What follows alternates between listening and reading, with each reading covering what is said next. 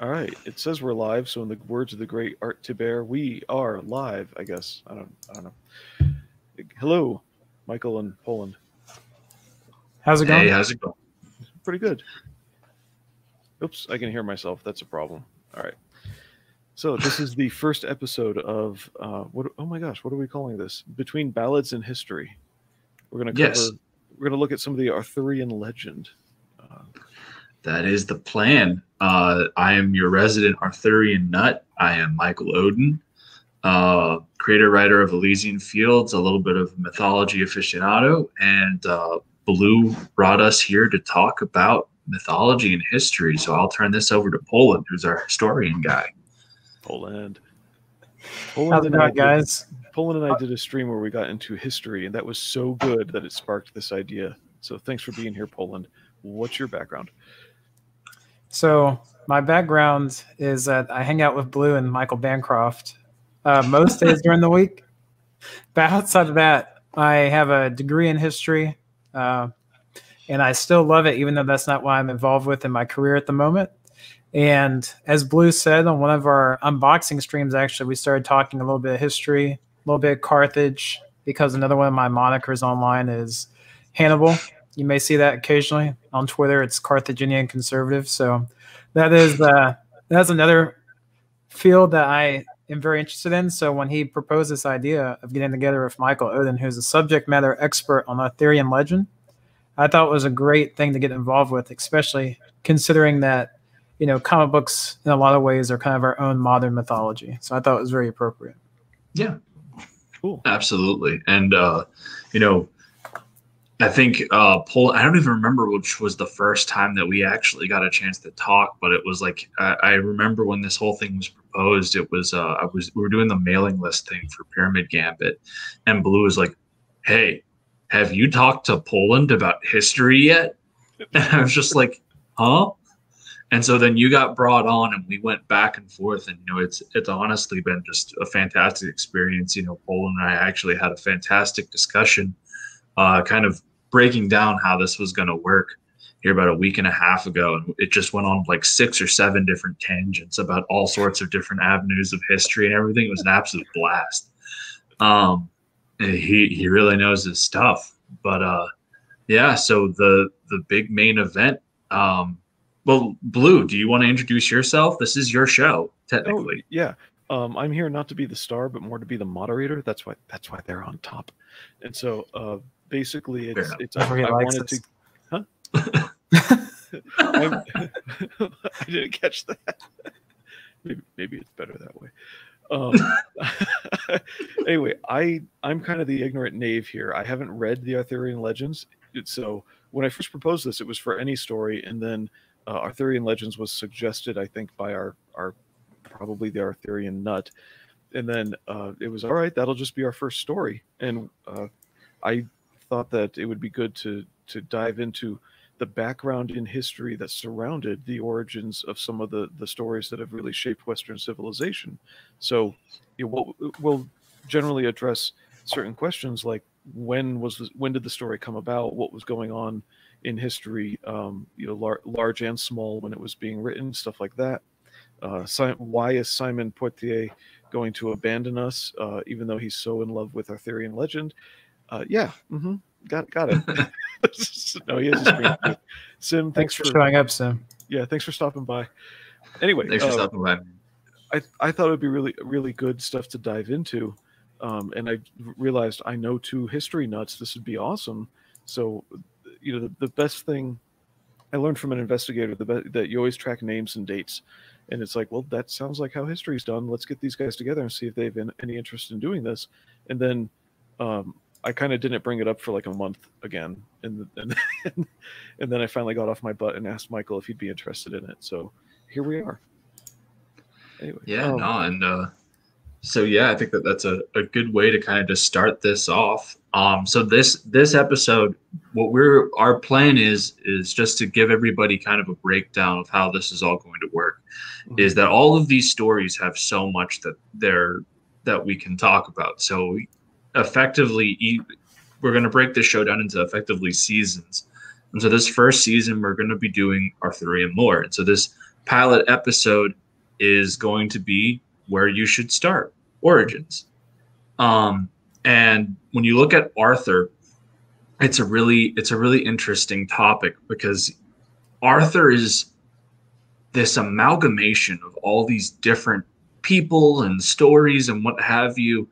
And so to really get an idea of how this all began is, so, the first real traces that we have of Arthur is in a story where he's not even mentioned by name. There was an account of Gildas and Baden, and I probably mispronounced Gildas there. My Welsh is not up to par. I'm offended. But they were found in this script called De Excidio et Conquestu Britanniae, and it kind of details this victory over these barbarians during sub-Roman Britain at the Battle of Baden Mount. And so this account was written about 3 centuries after the event took place. But again, there wasn't really a name then. The first time that we really start to see the name Arthur attached to anything is in 828 Annum Domini, in which was it AC or CE Common Era?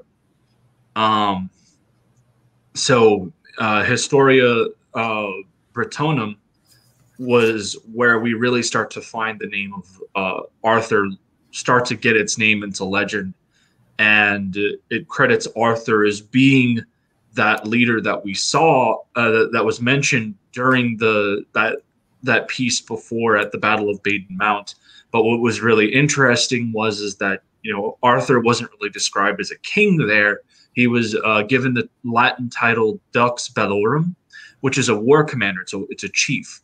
But he fought alongside the kings of the Britons, as opposed to being the head king himself.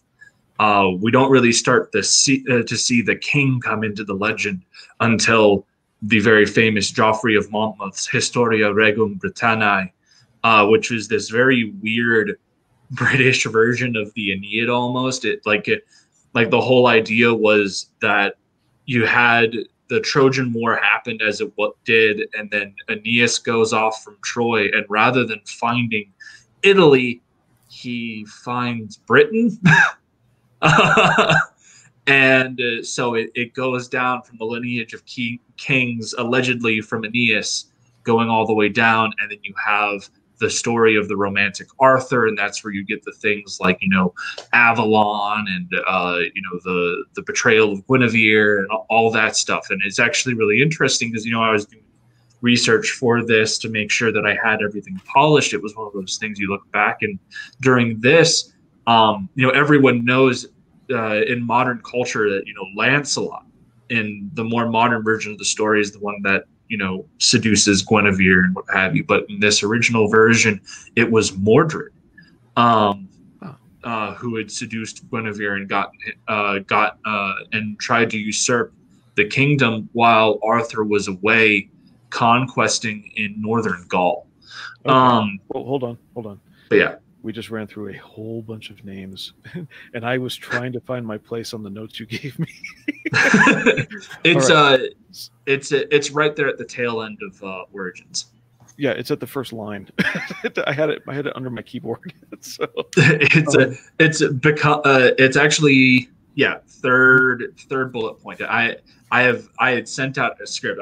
I go through this stuff pretty quickly, and I apologize about that, Blue. I'm not trying to confuse anyone, but if I caught you right, okay. One of my functions, by the way, is audience ombudsman, which means I'm not just an ignorant knave. I pretend to be an ignorant knave on top of that, for the sake of the audience, to keep up with things when they start to flow too fast. And I'm new to this. I'm used to like one-on-one interviews. So okay, we were given a date of 828, and that is where the name Arthur first shows up in these accounts. But he's not a king. He's a war commander. Yes. Okay. And the war commander was what you said, Dux Bellorum. Dux Bellorum is what that title is. Okay. And so then you start to see that shift into the kingship role through Geoffrey Monmouth, Geor. Actually, let me pull that up so I don't mess this up. Geofrey, and then Monmouth, Monmouth, and then his piece is Historia Regum Britanniae. Typing that into the chat for people. ANAE. Oh yeah. Okay. So that's where you really start to see the beginnings of what we know of today as the Romantic Arthur. Okay. And the Romantic, because it's the 828 is a really early date. I was not expecting this. So the current so Geoffrey Monmouth's is later than 828. I completely forgot to grab that. Give me just a second and I will pull up the date of that. The 828 date is for that History of the Kings of Britain. So you've given us a note here that an account in that first one you named, which I typed in the chat, 1136 is when it was written. Ah, okay. Pencil that in. If I had a pencil. Anyway, you told us that this early account in the name I put in the chat was De Alexio e Conquista Britanniae. Yes. That's an early account, but the written copies of it are from 3 centuries later. So the thing that happened is that the first trace that we see of anything Arthurian is there is a excerpt from De Excidio et Conquestu Britanniae. That is an account of battles at Gildas and Baden Mount. Yeah. And that that piece was written 3 centuries after the events had unfolded. Okay. So, and then later in 828, it shows up again with the name Arthur attached to it. Yes, and then in 828 you have Historia Britannium, which is that next thing where you have the whole thing where it talks about sub-Roman Britain. Britannic leader named Arthur that was credited as leading that victory at Baden Mount. Okay, so we have a really wide spread there, and as you say, sub-Roman, meaning this is Britain while Rome was in power. So Poland, historically, I just know grade school history here in terms of the fall of the Roman Empire. So what was going on in this spread from, let's say, the 500s through the 1100s in terms of Rome, and when did Rome actually fall? So, people like to define things different ways. I'm a timeline guy. Yeah. So Rome itself, you're going to see the fall of it around the 4th to 5th century. And then you get the Franks who kind of come in afterwards. That's where you get Charlemagne and everyone else. The Carolingians, they're seen as kind of the successors to the Western Empire. And they actually end up breaking off from the East. And Charlemagne ends up becoming kind of the Western emperor for just a brief span of time. And this is all, very early on. And in regards to England itself, you have, as you might expect, several different movements of people into the area after the hegemony of Rome is really shaken after the 4th century. And so the Romans had been there really since around the time of Caesar, or a little bit after, really. So they've been there for about 400 years. So you have a real shift change that happens when it went from a Roman Celtic society that existed in what we'd call Britain today to a Anglo-Saxon Celtic society. And this is where you see a lot of the names change, and a lot of the modern names of parts of England come from this Anglo-Saxon time period. Anything with Ham at the end, or or ton or ing. You know, they all have certain meanings in the Anglo-Saxon language at the time. Ham, for instance, means farm. Ing refers to people. And so these different areas, they still carry these names today: Northumberland, Birmingham, Tottenham. So this time period is really shaping what we'd come to know as England today. And England is kind of like or Britain, I should say more precisely, the whole island is kind of a 7-layer cake in terms of culture and language. And this is also during the time when the language itself, Old English, is coming into its own and what we would start to recognize. And this is also around the time when people begin to attribute things like poems coming about, because now there's more words to actually convey, you know, things that sound nice and pleasant to the ear. So around this time period, you get poems like Beowulf, for instance, because now they can actually articulate certain things. And when you hear it in the Old English, it actually sounds very appealing to the ear and something that people would like to read, but also like to hear orally as well. So this is all coming from the Anglo-Saxon incursion into what we know as England today, or Britain more broadly. And this is, again, around the 5th century. But referring back to what Michael was saying about Gildas, the monk who wrote about the conquest of Britain, there wasn't much known about this period because no one was writing about it. So this is why there's like that jump. So all those events from, you know, really before the 5th and 6th century are written about afterwards. But we do know the result, and that is England is much more Anglo-Saxon as a result of what happened and what he wrote about. And that's where you start to see a lot of these stories. And what's interesting about the Arthurian legend is that there's strong indications that it was obviously an oral story that was told as an anti-Anglo-Saxon story, right? It was supposed to be a repelling of them, but then later on it gets adopted by them as well. So the Anglos have to adopt that. And that's also a fantastic way to tie into it, as because, you know, as you said, like there's a 3-century gap between the event and what Gildas wrote about in his account. And, you know, there's no one human lifetime that's going to span that, which leads into Arthur himself. And going into those themes, you know, against the Saxons, against whomever you want it to be. But the big thing that you have is that Arthur is really this kind of amalgamation of a few different people. And I hope I didn't cut you off, Poland.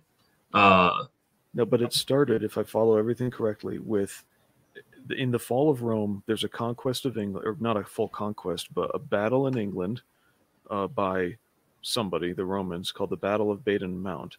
And that seems to be where all of this started. Yes. And so with that, we actually have, so there are a few people that I call the men behind the myth.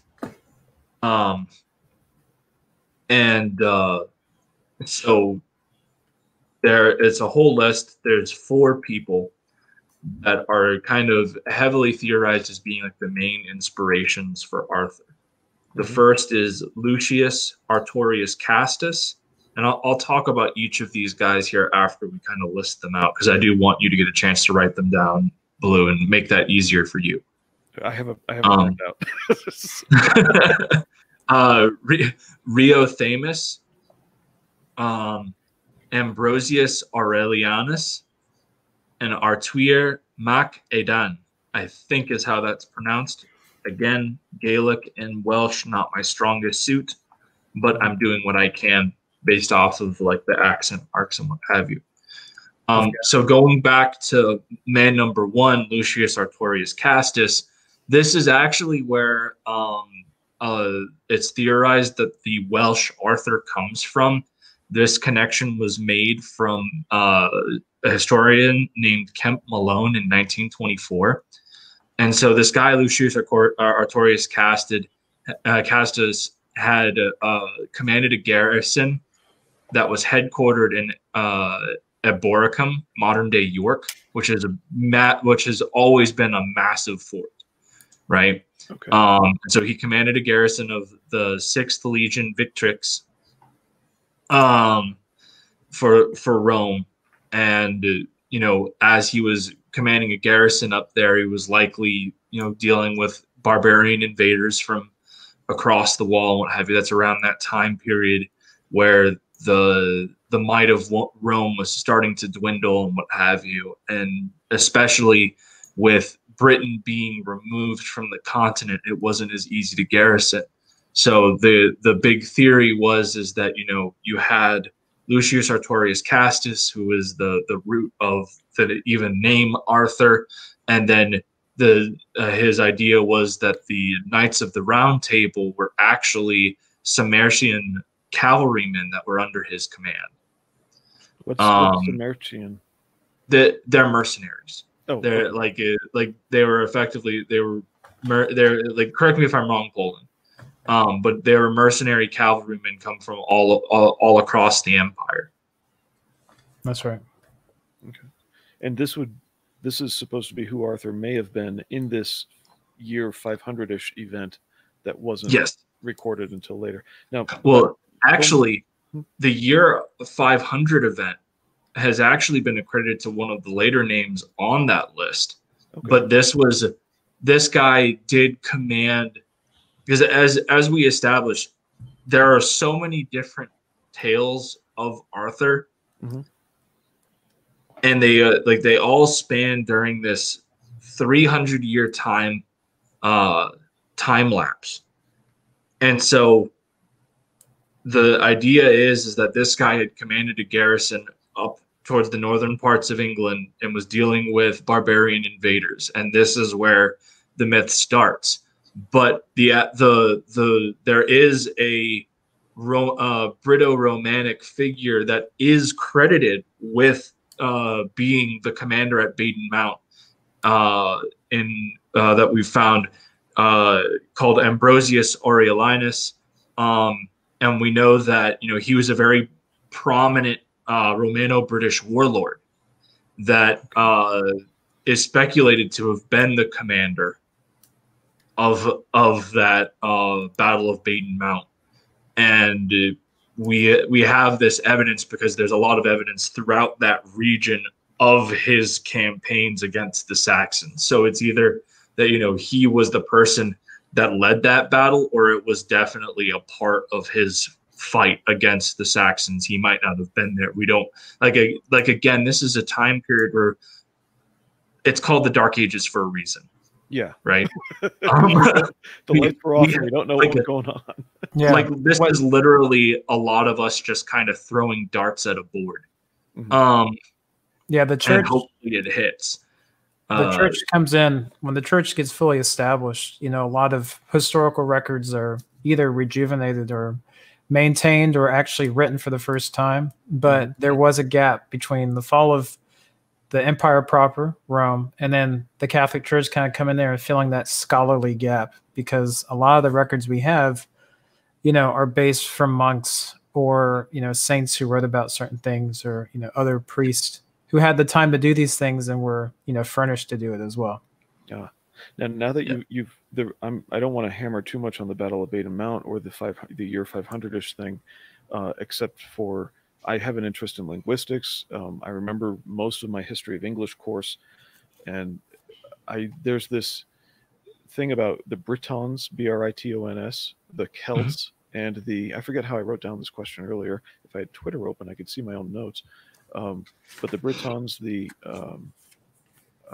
else was they called? The Celts, and then there's the invasion of those who brought their Germanic linguistic roots from Northern Europe over into England.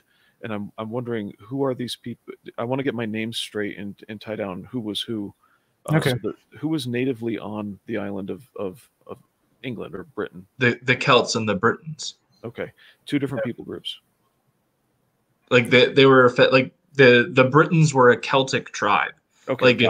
So the Celtic tribes, you had the Gaul, you had the Britons, and Poland, it's the Irish, right? The Irish are the third Celtic tribe, right? Okay. And so the remnants of the Britons today are effectively the Scottish and the Welsh. Yeah. Okay. You also hear Picts thrown around occasionally too. Yes, they're also in there as well. But So a lot of this gets kind of fuzzy because you'll hear often like Celtic Britons. So Britons are like a subgroup of the Celts, but then some people use them interchangeably as well. But Britain is more precise language. Okay. So then who invaded bringing Germanic linguistic roots from mainland Europe? Anyone? Or So, the Saxon. Yeah, they have the Anglo. We call them collectively now the Anglo-Saxons, but they'd probably be from what would be modern day Netherlands, like the Friesland area. Okay. And a lot of linguistic experts, that's where they trace it back to. Is I believe it's Friesland. It's in the Netherlands, modern day Netherlands, and that's where they trace a lot of the roots back of Old English to. Is that area? Because I noticed. I'm sorry. Go ahead, Poland. I was just going to say around the end of the 5th century, like I said, about time you have Gildas writing about it. They already have a strong presence, and they ended up naming large portions of the country, Wessex, Sussex, Essex, I should say. And so those are all Anglo names. Yeah, Bancroft recommended for us a series called something like The Adventure of English, which you can find on YouTube. And I watched the first episode, and I noticed there were things missing from it that I kind of remembered, and one of which was, how did English and German have a common root? Because when I learned German, I noticed, oh, this is just English without the French and Spanish in it. So I know that's kind of weird. But then you add on all the very specific what do they call endings on your adjectives and whatnot, so you can speak in a word order where word order is less of the syntax and the endings added to words are more of the syntax, so you can keep your number, gender, and object type, direct or indirect objects, all straight. And that's why in English we can put something at the beginning of a sentence for emphasis, just like in German. Like if I'd said I am your father, but I want to emphasize your father, I'd say deine Vater bin ich instead of ich bin deine Vater, like that. Yeah. So sorry, I was thinking about Star Wars for some reason. I have no idea. You're all good. So anyway, but then we also get our adverb order that's the same as German, with the major adverbs being time, reason, manner, and place, and that's the order they go in. So we have that in common with German, and then you just throw in a bunch of Latin terms, and you get modern English after some digestion. So I've been kind of interested with who was who, and it's the Saxons, you're saying, who were invading, and then the Saxons were invading at this time around the Battle of Baden Mount. Yes. Okay. And we can't really narrow it down to like just the Saxons, because again, these stories, you're gonna see their original things start being like, you had the Roman garrisons on Hadrian's Wall, and they were fighting off the Scottish invaders coming up from the north. That was the whole reason why Hadrian's Wall was built, was to separate the civilized portion of southern Britain from its northern counterpart, which had never really been settled, very similar to how Germania was on the continent. Okay. Right? So while Rome had pacified Britain under the reign of Augustus, by the time of Hadrian and everything, things were just getting nuts up there. So that's why they built Hadrian's Wall, was because they were having enough of a hard time handling the expansion of the empire under Trajan as is. And so then Hadrian built the wall up in the northern, to wall off the northern part of Britain, and then he reduced the size of the empire so that it could be more manageable. And that was the whole idea. And so when you have these events that started around 500 CE, the start is things like, you had the Scottish coming down from the north and what have you. But then you also have the whole thing where you had the Goth expansion, right? The Goths and Germanic tribes came from the west, being pushed out from where they were to go, and you had the Franks going into Gaul and creating effectively modern day France. Mm-hmm. And then you had things like the Saxons that were taking to the seas, and they were going over to England. And that's where you have the beginning of this rivalry, right? And so you have all these different people that are kind of standing up against this foreign invader, standing up against the invading barbarian. And it's this, it goes into what really the core theme of King Arthur. When you strip away the tales of gallantry, when you strip away the stories of knights and chivalry and what have you, the core to King Arthur myth is the struggle between civilization and chaos, right? You have Arthur. Arthur and Camelot are representations of civilization that was brought by Rome, civilization that was upheld by the Britons, et cetera, et cetera. And then the common threat every single time is what? The barbarian horde. It doesn't matter it doesn't matter who you dress them up as, whether it's the Scotch, whether it's the Pikes, whether it's the the Saxons. It doesn't matter. At the end of the day, the barbarian and their lack of civilization is the impeding threat. And so Arthur is this light of civilization overcoming the inevitable. And that's the thing that, like, Poland had touched on it earlier, where like you had the Saxons had turned this tale into one of their own. One of the biggest points where this became a very popularized myth again was during the time of King Alfred. What was going on during Alfred's time? Yes. The Danish invasions of England. Arthur became a rallying cry during that time period because, again, it's all about standing up to this impending chaos and holding on to the fulcrum of civilization. Yeah. And Alfred was dubbed Alfred the Great later on. I think he's the only English monarch that actually carries that title. You are correct. You can call an English monarch, I guess. It's more tenuous at this point. What year were those Danish invasions? Goodness gracious. Poland, you'd have that better than me at this point. That's like that's going to be. It starts with the Lindisfarne, right? Yeah, I think that's going to be around the 8th or 7th century, if I remember correctly. A little bit earlier. Yeah, which is, again, right around the time that we had these stories starting to come right back up again, too. 7th, 8th century, that's 900s. Cool. So, again, we start to see the formation of these Arthurian stories during this time of what? The barbarian invasion. Yep. Now, I did wind us on a big. Oh, I'm sorry, Michael. Before I go ahead. Okay, because I'm going to jump away from this. Careful, I just choked on some water. Please don't. You jinxed me, Blue. I'm sorry. You son of a bitch. Oh goodness. Anyway, okay. So I took us on a little Saxon quest because that was my own personal interest there. So Poland, before we get back to the men behind the myth, and then the reality of each date, what do you have anything to throw in there more about these barbarian hordes in fact being Saxons at one point in time among others, and just any other thoughts you didn't get to spit out? Well, I think to Michael's point, it's very interesting how the tale gets adapted and adopted, really, depending on who the governing power is in the Isles at any point. And it really speaks to the power of the myth itself. And you actually get to a point where Anglo-Saxon kings, to more ingratiate themselves to the locals, start using the name Arthur for their heirs, actually. And so, it carries a tremendous amount of weight.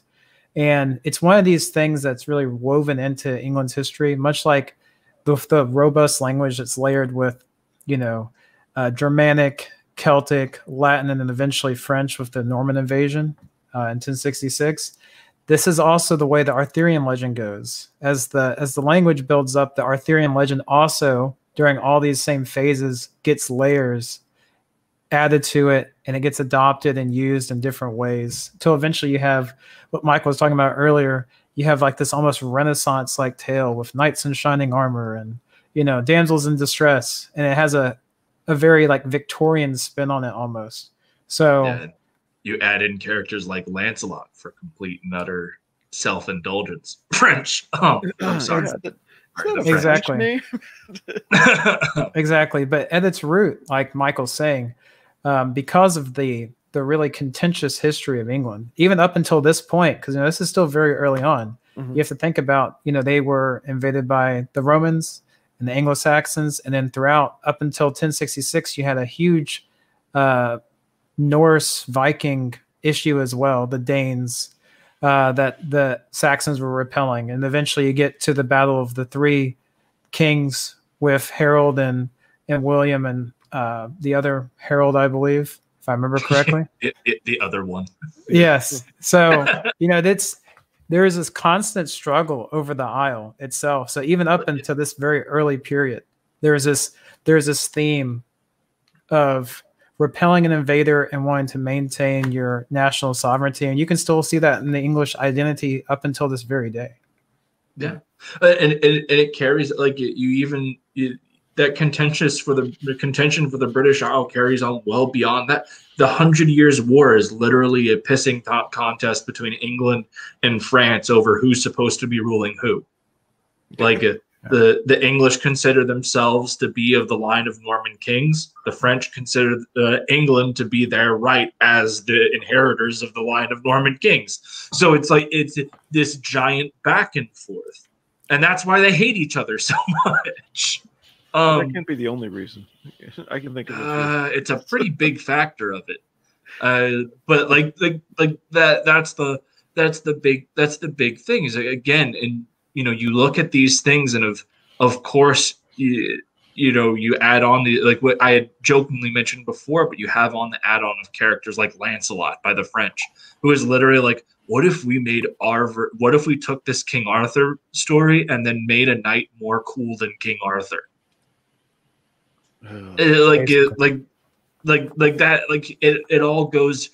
all goes into that, and it's really interesting to take a look at, because as I said, you know, these stories become more romanticized as they get pushed forward, but the core to them always stays the same.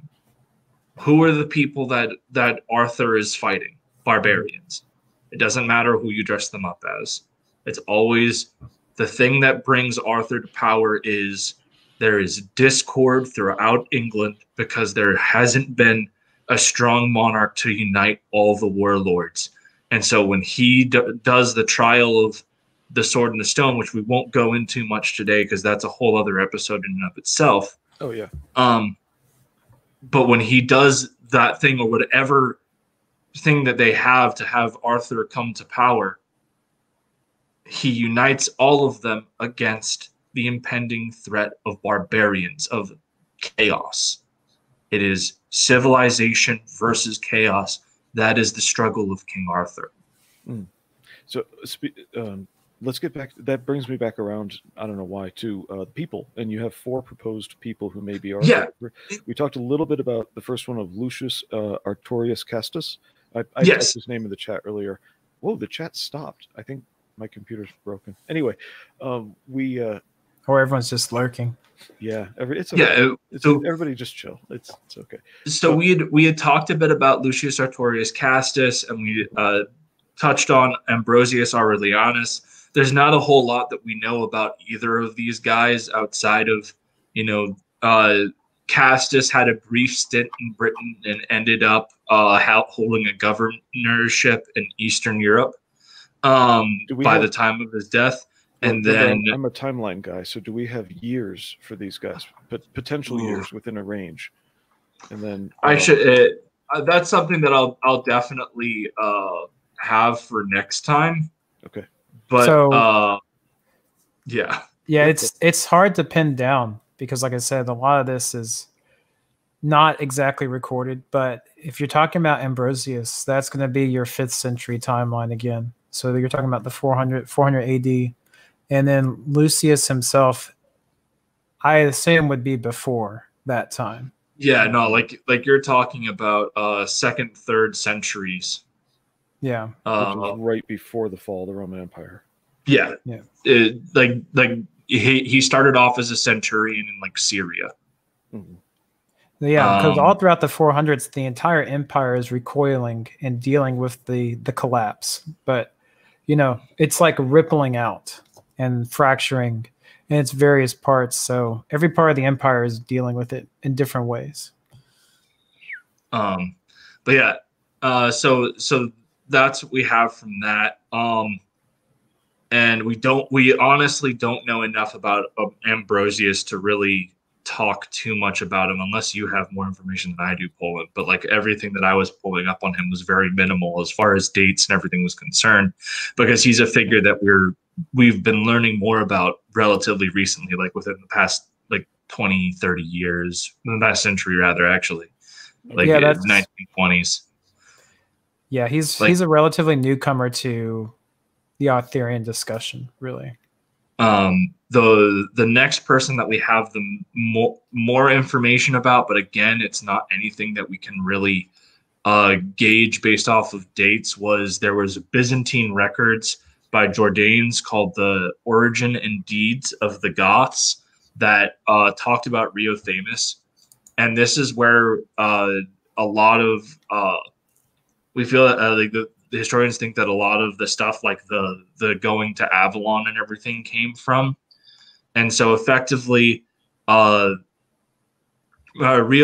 is stated to be the king of the Britons during this time of the Byzantine Empire. And it was detailed that this king Riothamus was beseeched by the Byzantine emperor to quell rebellions in Armorica and northern Gaul that were that were brought about by a Germanic tribe called the Britons, different than the Britons, Brettones. And so Britain, all right. Yeah.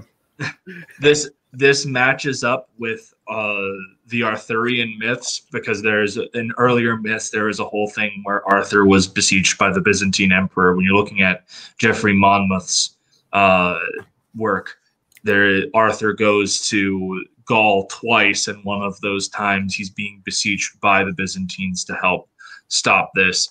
And then it is like, as far as the Avalon myth, he was dealing with Germanic tribes in Deol and was mortally wounded in that battle, and was carried back to a Burgundian town where he would eventually succumb to the wounds. And this town was called Avalon with 2 L's as opposed to the 1, and that's near modern day Bruges. Now you mentioned 2 L's instead of 1. The Dead Sea Scrolls people pulled out as well, okay. If you ever find those people who say that you can put the Old Testament on a grid and find codes in it, no, because there are too many spelling errors in it, in terms of somebody Correct. using 2 consonants in a row instead of 1, like Steven with 2 V's, or PH. I'm using English examples instead of Hebrew. So is there really a significance to Avalon with 1 L versus 2? I think that potentially, because like you have to realize that in a lot of history, even back in this time, there was a poetic lilt to things, right? And so there was this general, like, you look at things like, for instance, you look at the Herodotus's Persian Wars, right? And Herodotus is considered the father of history. Okay. Herodotus wasn't alive during the Persian Wars, especially not during like Marathon or Thermopylae or what have you. Most of that stuff is based off of hearsay and everything. Things have been built up over time. Again, these stories have been told for hundreds of years by the time we actually start getting any of these records being put down. And so when these stories get told, and you're some ignorant bumtrot farmer that's just passing the word around and paying telephone, and you say, oh yeah, he got injured and was taken to Avalon, and they're like, well, what's Avalon? Right. Oh, realm of fairies. Fuck it, why not? And that becomes ingrained in the myth and in the story. Like I don't think that it's a whole thing of, you know, oh well, this definitely did that, or like there's so much that again we don't know. This is literally throwing darts blind at a crossboard and at a dartboard and hoping that you hit. But like there are enough things that add up here where it's like, you know, some ignorant farmer in England isn't going to know where Avalon is in modern day Belgium. So like you don't really have those answers, but you want to know what sounds cool. The fairies are a very big part of are a very big part of Celtic and British folklore. Realm of the fairies. Sure. Arthur has gone there to heal, and at some point he will come back and he will become the once and future king. These are the things that this poeticism that gets added into history almost poisons it. Well, we don't want to neglect Royothamus and before Arthur Mac Oden, which I don't know if that's how you say all those accent marks. Arthur Mac Oden. Yeah, I believe is how that's pronounced. And so we talked about Riothamus is the one that, again, you know, that's where we feel that's where it's theorized that the whole Avalon myth comes from, and a lot of his accounts from the Byzantine origin and deeds of the Goths kind of match up with. Now, Arthur Mac Oden was an Irish prince of the province in western Scotland called Dalriada. And he operated between Hadrian's Wall and the Antonine Wall, led a war against the Pites in Northumbria. So the timeline that he was operating in doesn't really mix with what is considered classical Arthur, but his influence again is definitely felt there. Like you have a somewhat similar setting, and Arthur became this myth that was accepted across the entirety of the British Isles, and everyone kind of had their own version of it. So like he plays his part. It's not as big as any of the others, but it's still there. All right, I don't even know what to ask you now, Poland. When we're well, and to correct your spell, I noticed that you put his name in there. Yeah, it's Arthur is Artur, Mac, and then space capital AEDAN. Yeah, I put an S by accident. Sorry, guys. Poland, you were going to say. I was going to say that Jeffrey's account is largely considered to be fictitious at this point. While we were talking about Gildas earlier, the monk who wrote about the earlier kind of Saxon invasion period, his work's considered to be more historical, while Jeffrey's is considered now to be largely fictitious because he's writing about other mythical kings as well. It's literally a weird version of the Aeneid. It's the best way to put it. I was reading it and I was like, huh. Yeah, because it is called the Historia Regime of Britannia, or the history of regimes in Britain. And so it's a little misleading, but yeah, it's a largely fictitious thing. It was written during the reign of Henry I of England. And it was this, I mean, this is when you're in the fully Norman period of England as well. So after the Battle of Hastings and after the Norman invasion of 1066.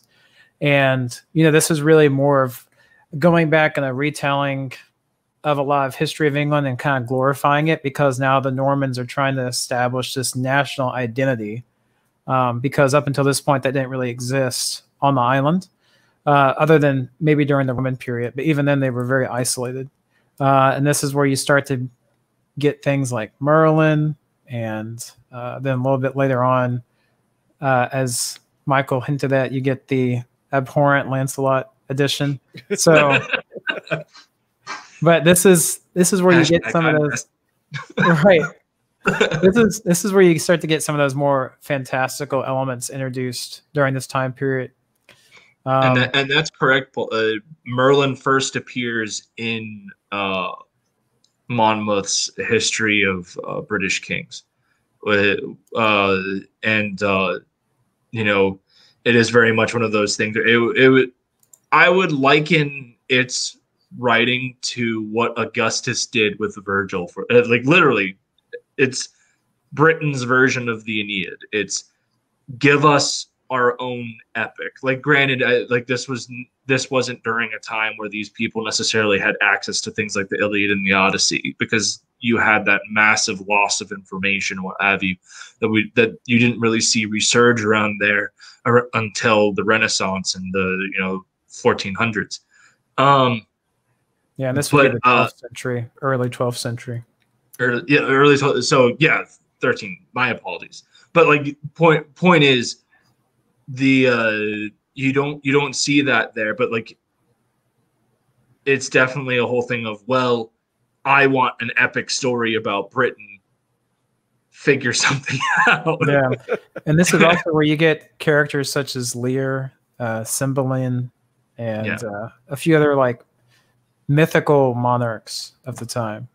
Yeah, and popular names too. I mean, we've all heard at least Lear with some passing familiarity, but it really is like the epic of England. And this is the correct me if I'm wrong. No, sorry, correct me. Is stories like this get changed, don't they? Just because the populace wants their own myths more than it's a top-down give me a story, correct? And yes, but I don't I don't think that it's done to that degree on like an official level. Like it's one of those things where you even look back at things like the Iliad and the Odyssey. So like the Iliad, the version that we have is just one translation of it. It used to be a whole thing where like the places that all of these heroes were from would be rotated. So like with the exception of the Trojan Trojan antagonist, like all the badass Greek war chiefs, their origin places would get swapped around. So like one story, Agamemnon wouldn't be in Mycenae, he'd be from Athens, or Achilles wouldn't be from Thea, he'd be from Sparta. And it would all get like kind of tossed around in these festivals. And that's the same thing with Arthurian myth as well. And that's why you have these at times very conflicting themes, where you have this very Christian environment, but then you're dealing with very pagan elements, like looking at things like Excalibur and the Lady of the Lake and all these things that delve very deep into the lore of the Fae. But then you're also having these people claim to be beacons of Christendom. Mm-hmm. Kind of weird. This harkens back to something I think Poland said earlier. I'm dyslexic, so I might be mixing the two of you up. But he mentioned that one version of an Arthurian legend that popped up actually flipped sides against the Briton. What? I think I misread. It wasn't that it flipped against the Britons. It was that the Saxons used it as a way to inspire people, despite the fact that it is a very anti-Saxon story traditionally. Yeah, most people regard the roots of it as being against the Saxons. Like the inspiration for it, I guess you could say, was in its very first iteration, the Saxons were the baddies, right? Mm-hmm. They were the ones coming in and disrupting the what would you call it, the Britain Romania hegemony at the time. Instead of like Greco-Roman, it would be British Roman. Britanno-Roman. Yeah, Britanno-Roman. Whatever sounds the most elegant, right? Disrupting the Pax Britannia. Yeah. Yeah. So they were the original ones, but about time you get to Alfred in the 8th century, and he became Alfred the Great. He became the defender of what people regarded as England at the time. You start to see an adaptation of this as a tale against now the Danes. And now the Danes are the baddies. And then eventually, the Normans get their turn. Although that was so swift that I don't think that really had any staying power. Then later on, you get all these mythical elements introduced in the 12th century, like we were talking about a second ago, during the reign of Henry I. And that's really more of a solidifying of a national identity. It's like, oh, here's this tale that's been handed down all the way from the oral stories of the Celts now to the Norman kings, and the Norman kings wanting to demonstrate that they are connected to their people. It is in their best interest to say, yes, we also care about Arthur. This is something that is of interest to us. And then they started recording new versions of it as well. Mm-hmm. But in those versions, in the certain versions where it's used to rile up against the Brits, it's more like victimhood propaganda, for lack of a better term. I mean, it is what it like. It's one of those things where Arthur has this beauty to it, but I mean, at the end of the day, like a lot of stories and a lot of versions of history, it was propagandized. It was used to sway certain things. I mean, like, you know, you look at things like Herodotus, you look at all of this stuff, even when you're looking at like Herodotus's accounts of the Peloponnesian War are filled with a whole bunch of anti-Spartan rhetoric, because what was going on? There was a war between Athens and Sparta. Herodotus is an Athenian. He's not going to be bashing the home team. And so like again, it is one of those things where there is a lens that you have to look at, that you're getting to look at this through. And it might not be the most accurate lens, but it's the version of the story that we have, because unfortunately we don't have records from that time. People stopped recording things. There is this whole thing that happened at the fall of Rome. You had this resurgence in the old Britannic identities, and Druids started to come back and everything like that. And up until Rome, history wasn't recorded in the standard way. It was recorded through oral tradition. It was recorded. You had Druids that had kept up with the local traditions and local histories and everything like that. And then Rome killed all the Druids when they came in there, because they wouldn't stop inciting rebellion.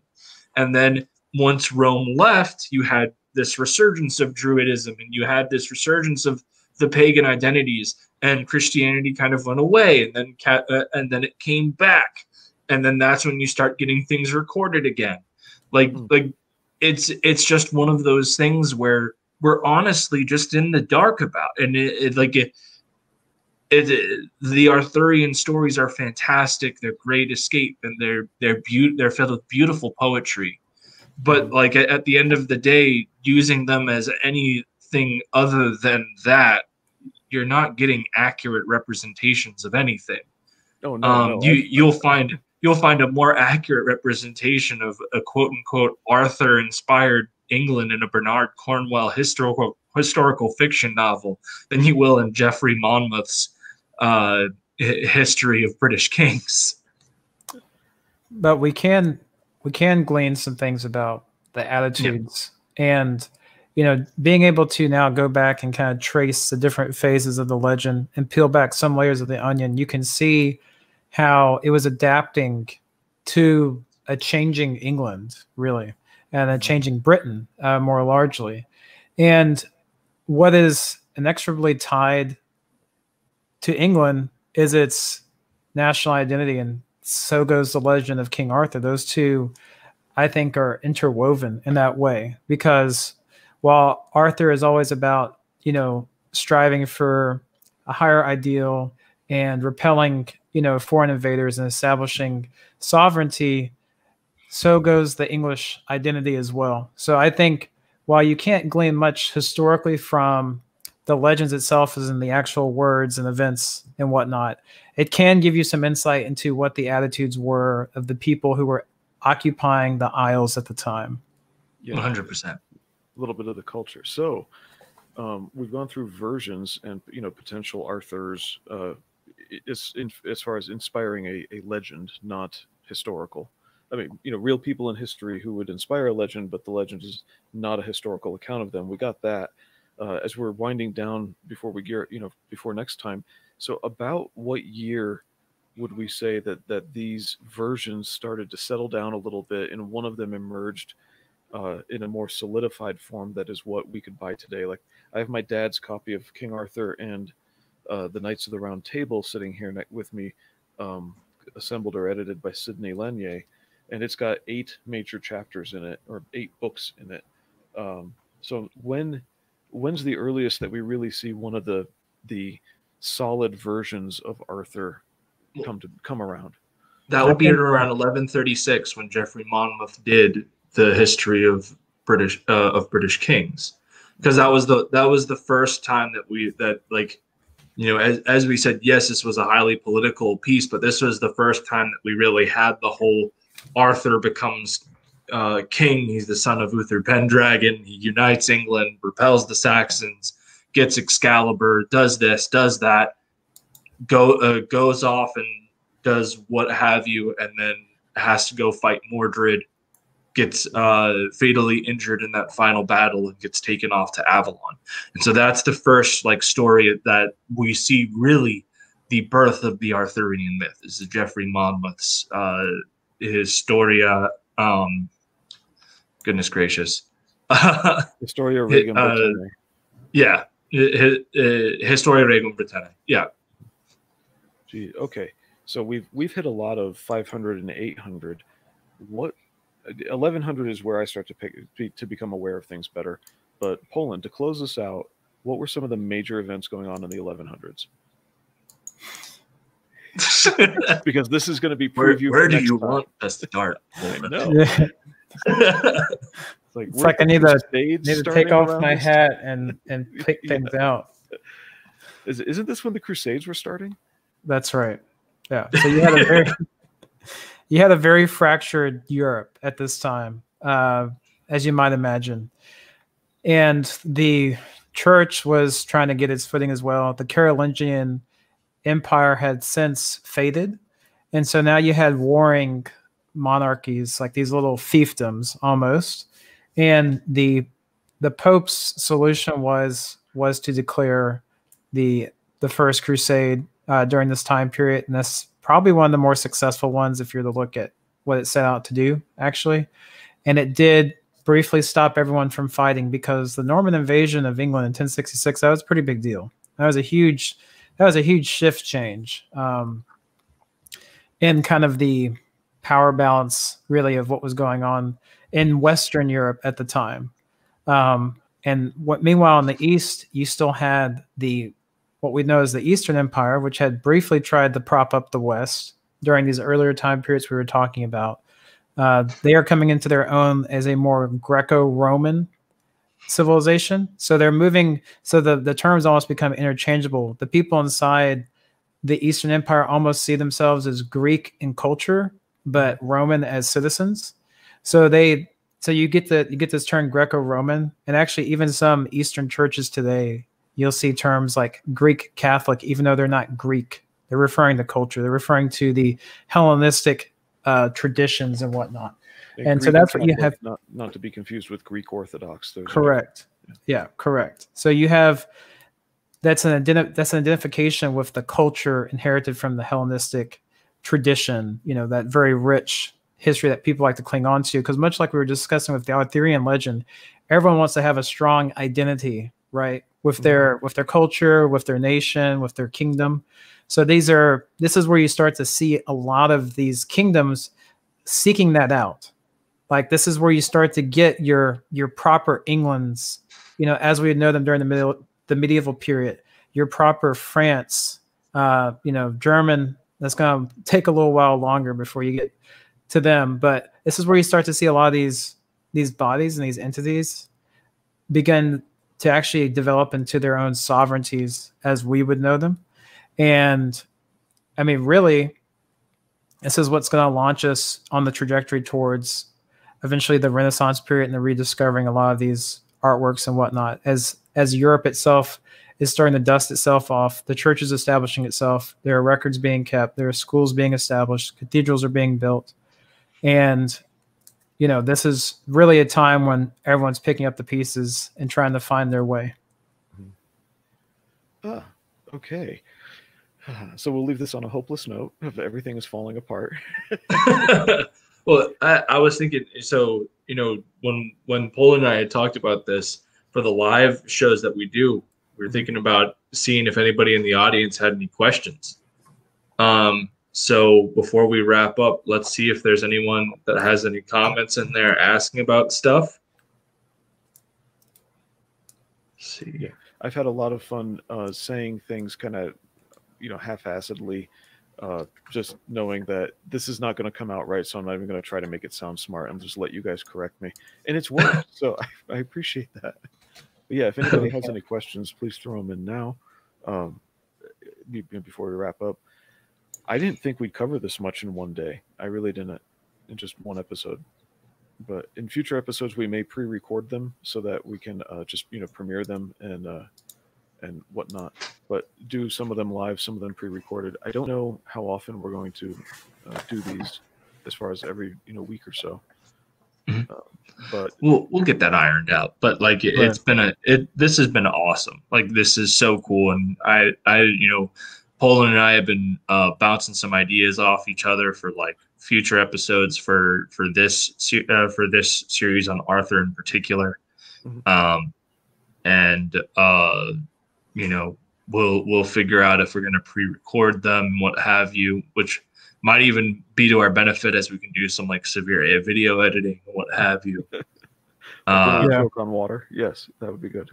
Yeah, and what we really want to get across with this series is that stories matter. And I think that also for all of us who have been brought together by comic books up until this point, there are things that we inherit that are somewhat intangible. And I think King Arthur really speaks to that. I mean, it wasn't written down for centuries and centuries, and eventually it manifests as this story that really captures your imagination, right?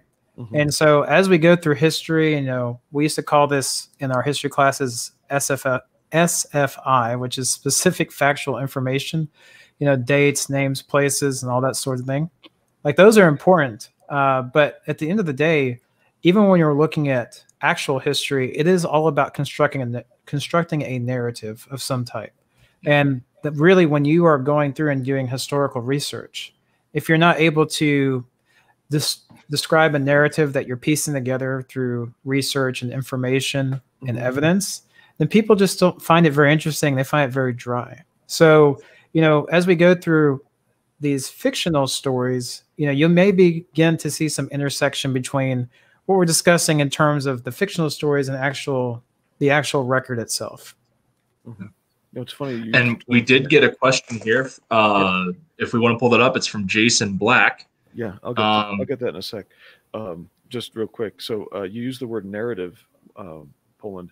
It's funny to use that term because there are almost three uses for it. One is the philosophical sense, where it shapes a worldview, and the other is a sequence of events like historical narrative, which maybe has nothing to do with worldview. But then at the same time, we also have narrative in the fictional sense, which is really close to the historical use of it. And I just wanted to point out that we're really not using it the same as the philosophical sense, which is really popular to use nowadays. That's right. All. Okay, Poland, would you read Jason's question for what's his name? Should I read it all into the mic, like all? Yeah. Read it really all close. sensual, like. Read it like a Kiwi. So. I don't know if I can do that. I'd like to ask if you have a real sense of Arthur's character. I see him defined by his temperance and leadership. What kind of dude was he? I don't know if I'd agree with that. Arthur, one of the things that I really like when I delve back into Arthur is he's not very temperate. In fact, he's a man that's very much governed by his emotions, and that's what allows him to inspire. It is also his fatal flaw. He is at times very arrogant. He is he's the whole point is he's the boy king. So he makes a lot of silly decisions that are rooted in how he feels instead of tempering those feelings. And like you look at things like especially when you're going, because like when you're just looking at like the base like stories of like origin and what have you, don't get a lot of it.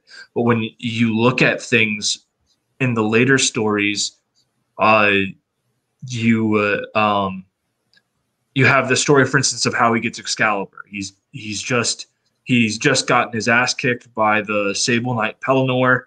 um Pelennor broke his original sword. He gets Excalibur. He goes, he fights Pelennor again and wins with Excalibur. And then Merlin poses him the question of, if you were to keep one between Excalibur and her sheath, which would you choose? And without even taking a second to think about it, it was like, please, Excalibur, look at it. She's brilliant. She's beautiful. She's indestructible. There's no finer edge. And he goes, well, then you are a fool, because the man who wears her sheath will never shall never have harm come to them. And this was a whole teaching point. Arthur is not like every hero should have a character flaw, and I think that Temperance is Arthur's. Arthur goes 100% in on everything that he does, and it's both the thing that inspires his knights, and it's also the thing that gets him killed.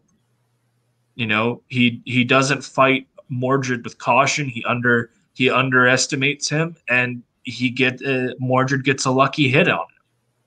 You know, he consistently wants to believe in the better qualities of his half sister Morgane, and what's she do? She almost gets rid of Excalibur. She tries to get rid of Excalibur, but she doesn't have the time, so she gets rid of his sheath, which leads to him being pervious to harm. Like, he is a man governed by his emotions. I don't think I would have temperance, but leadership for sure. He's very charismatic. That was the big thing. So is that? I mean, in terms of stories, what Poland said earlier about stories being reshaped for their time and use, and you mentioned it too. Here, Jason continues with that. In movies I've seen, Gargoyles TV show, he's always the archetype of a perfect king. Is that because of the? Oh, geez, I must be tired and hungry. The last thing you just said about. Oh crap! I can't remember your last words. I'm nervous. But is that because we focus on those because that's what we need? I think so. Well, because like you look at what heroes are. From a narrative standpoint, and they are the embodiment of traits that we hold value in as a society. And then you look at the King Arthur myth, and the whole thing about King Arthur is everyone thinks that Arthur's reign was a utopia. No, it was a just rule and a just time. Mm-hmm. That was the whole thing, was that there was still injustice. But the thing is that Arthur did his best to fight against that. He wasn't perfect. And so this idea of him being that perfect archetypal king that we see in modern media, I feel is way more geared towards what we feel that we need from that myth than what the myth actually was. You know, you like, because I know exactly what he's talking about with Arthur when he shows up in Gargoyles and what have you. Like he shows up and it's the whole once and future king storyline. He's coming back to the world, and you have the whole aspect of Arthur where when he comes back, there will be a reign of prosperity that lasts eternity, kind of deal. And so they really showcase that. But like when you look at these stories, if Arthur came back to a modern day, he'd not really be celebrated. Like the way that he dealt with stuff was very good for its time, but like you think about the stuff that people need for from their governments today, and he'd just be like, no, that's not just. That's not how a just king rules. And it would be a complete different clash of ideologies. And so like there's a lot of that we kind of project because we have our own needs from our heroes for what we want to inspire us.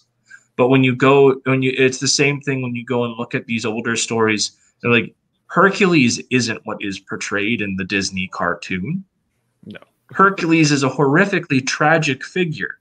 Yes, he does really impressive stuff, but the man murdered his children. Like, he was driven into a fit of rage by the goddess Hera, and he murdered his wife and 7 kids? Not a happy story. But again, we have this expectation from our heroes where they need, especially in today's society, where our heroes need to have this ideal life that we want. And that's not a bad thing necessarily, but it's also not authentic to who they are. I've heard, in terms of the fiction, I've heard RJ, the guy who runs the Fourth Age, a very intelligent guy, well studied, I should say. He, Jason Black says, great answer. Thank you, by the way, Arthur Nutt. I want to call you Mike, but it says Arthur Nutt. Anyway, it's fine. This is gonna change every single time that we tackle a new mythology or new story. This is gonna be different because it's my role. My role in the show is to be the guy that knows the story. Yeah. So, but what's his name? RJ put it very simply that it used to be, one of the thumbnails I took from him was, it used to be that the hero was the more virtuous and the villain was more moral and virtuous, and the villain had lower morals and virtue. And so it seems to me that what we need, as far as what shows up in our stories, to answer that need for is always somebody more virtuous than ourselves to look up to. Even though we might never attain it, we still need to look up to it. But I'm finding that. Anyway, Poland, before we close out, did you have anything you wanted to add? Yeah, unless anyone else had any questions, I was just going to say that this was a great discussion. I really enjoyed it. I haven't gone over my early English history in quite some time, so it's always fun to revisit because I find it fascinating. Like I said, it's kind of a 7-layer cake of culture. And I mean, really, I think it lends to the strength of the English culture and why eventually it would become ascendant, because it did go through so much early in its history.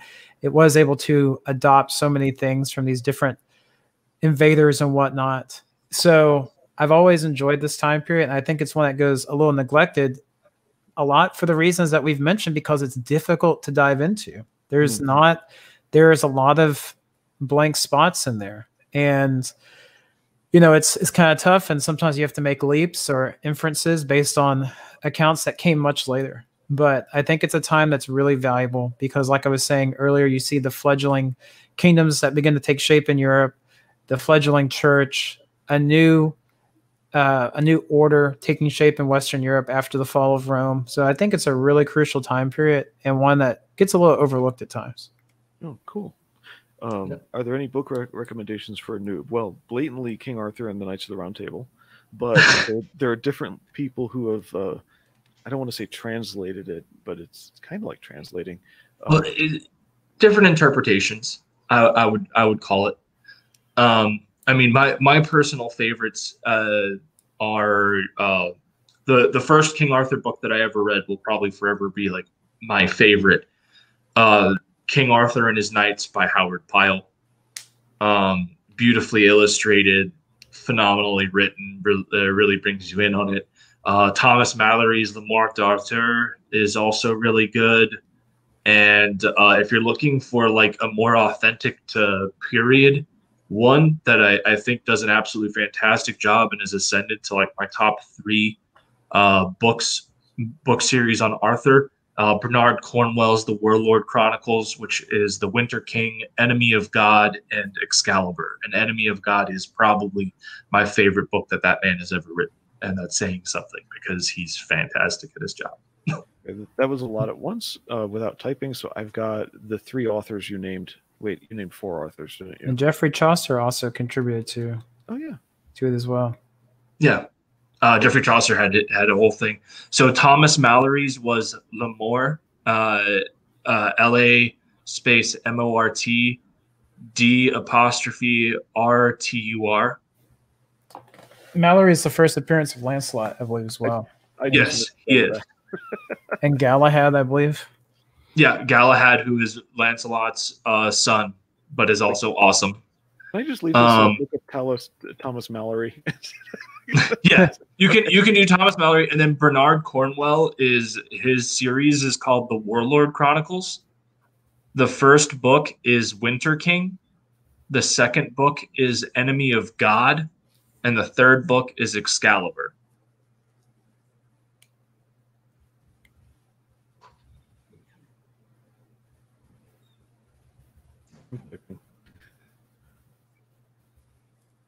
And these are based on researched legends or so Bernard Cornwell is a British historian.